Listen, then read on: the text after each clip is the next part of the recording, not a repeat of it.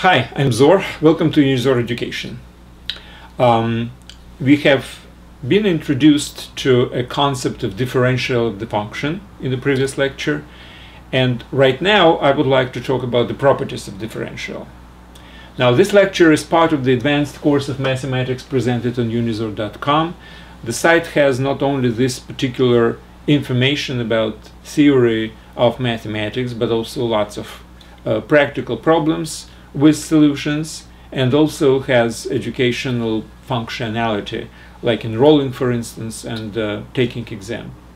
The site is free, so obviously I encourage you to go to this website and see this video from there. In addition, every lecture has very detailed notes. Okay, so properties of differential. Well, obviously, since differential is just a infinitesimal variable which is proportional to differential of the argument, with the proportionality coefficient being a derivative. Obviously, all the properties of derivatives are applicable very much without change to the properties of differential, right? So, let me just repeat again the definition of differential of the function. It's derivative at point x times a differential of the argument, which is actually an increment which is converging to 0. Obviously, this is a constant for a constant x, so this one is also converging to 0, and this is the coefficient of proportionality between this and this, which, by the way, justifies the notation offered by Leibniz, which looks like this for a derivative. All right, so let's just talk about properties of differential. Our first example is if my function is a linear combination of two other functions.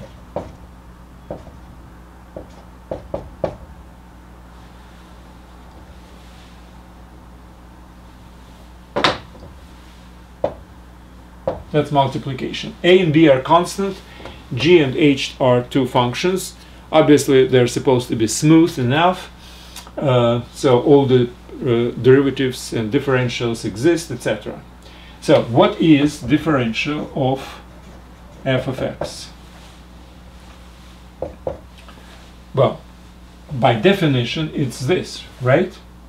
So, the derivative is obviously equals to this, because derivative is additive function,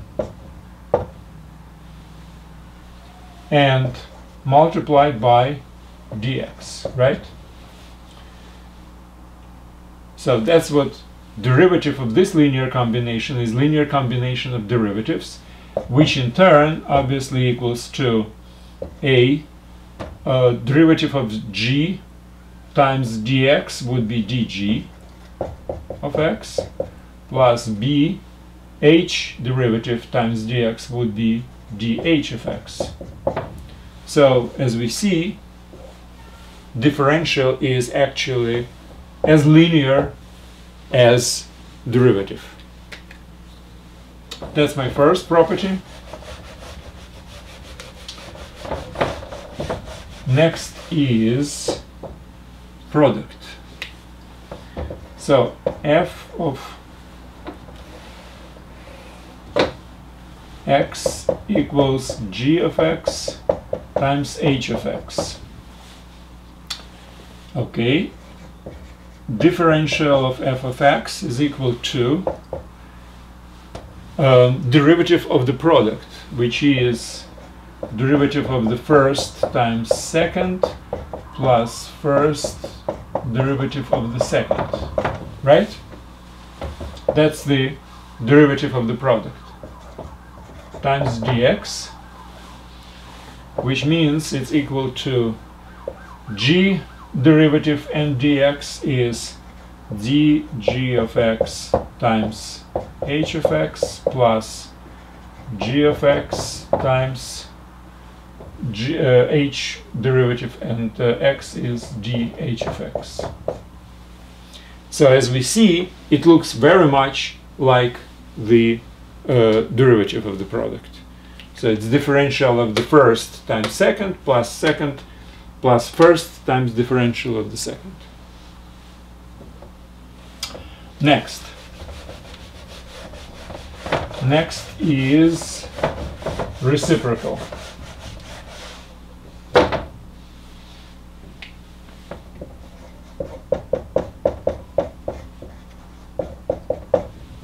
Okay, differential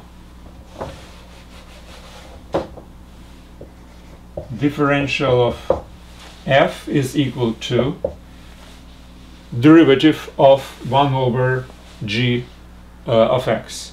Well, you can actually consider this as a compound function. One function is 1 over x and another function is g of x. And if it's a compound function, that you have to really use the chain rule, and the chain rule is the derivative of 1 over x is 1 over minus 1 over x squared, but instead of x we go with a g squared of x times derivative of the inner function, and then times dx, which is equal to this times this is differential of x divided by g squared of x. So that's the final answer. Again, obviously you expect the answer like this because you know what would be the derivative. So all these properties of differentials are exact copies of corresponding properties of the derivative. Now what else? Compound function. F of x is equal to g of h of x. Well, we just touched a little bit a compound function when we were talking about reciprocal functions. So let's do it again. df of x is equal to derivative of this is equal to, well, it's g, I will use y here, assuming that y is equal to h of x, right? Times derivative of the inner function, and y is equal to h of x. That's what combination of these two functions actually is, compound function. Now I have to multiply it by dx, right? So what is the result? Well, the result is g of y times, and this is differential of h of x, where y is equal to h of x here.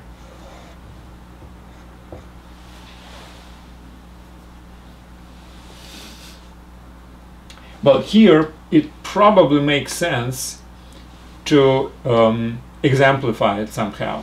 Here is, for instance, an example which I'm using. For instance, g of x is equal to sine of x, and h of x is equal to logarithm of x. So we are talking about function f of x equals to sine of logarithm of x. Well, let's do first directly without this formula. Now, direct calculation of the derivative of the differential in this case is derivative of this function, and again we know that derivative is equal to derivative of the first one with an argument being the second, which is cosine of logarithm of x, times the derivative of the second one, which is 1 over x, and times dx. So that's my direct calculations using definition of the differential. Okay, now how does this formula look? How does this formula look? Now g is sine, so we have a derivative, which is from the sign, it's cosine of y. Y is equal to h of x, which is logarithm x, times differential of this function logarithm. The differential of the logarithm is its derivative, which is 1 over x times dx. So we have exactly the same thing to be expected, obviously. Okay. Now, based on this, we can derive differentials of the functions which are implicitly defined.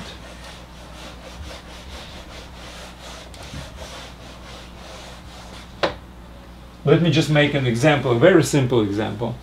Let's just assume for a second that we don't know what is the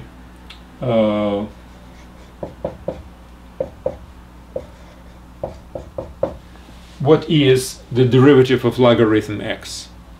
I would like to derive it using implicit methodology, right? So what can I say about this? That I know that definition of the logarithm is e to the power of logarithm x is equal to x, right? That's the definition of the logarithm. It's a power which I have to raise the base of this logarithm, which is number e, to get the argument of the logarithm. Now this I can actually consider as a compound function. So f of x is equal to e to the power of logarithm x.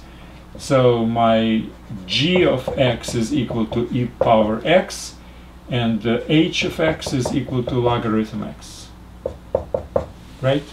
So the combination of these two, this one is an inner function and this is an outer function, gives me this. So let's just use the rules for compound functions. So if these are equal to each other, then that means their differentials are supposed to be equal to each other. Well, on the right, I have dx, obviously, right? So what's on the left? What is my differential of this function? Well, differential of this function is equal to the derivative of the outer function with an argument being the inner function, which is logarithm x. Derivative of e to the power of x is e to the power of x, right? So instead of argument x, I have to substitute my inner function. And then differential of logarithm x. And this is supposed to be equal to dx, right? Now, what is this?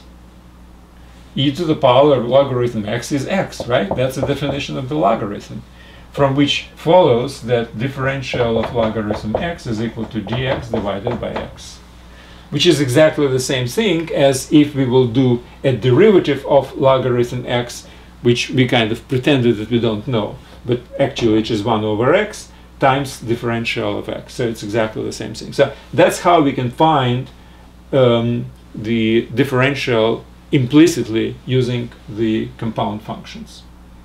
So this is basically a very simple lecture, because all the properties of the differential are mirror image of properties of derivative, because differential is a derivative times dx, basically. That's it. So I do recommend you to read the notes for this lecture on unizor.com, and other than that, that's it. Thanks very much. Good luck.